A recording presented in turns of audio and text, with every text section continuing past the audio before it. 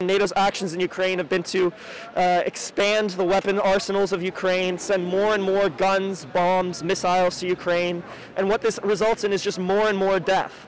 There's no world in which sending more and more weapons into a conflict zone will decrease the conflicts and stop it.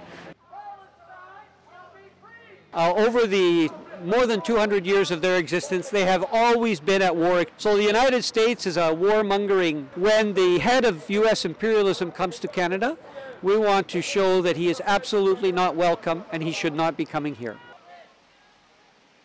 I think our foreign policy should be independent from the U.S. and the Canadian people. We want peace.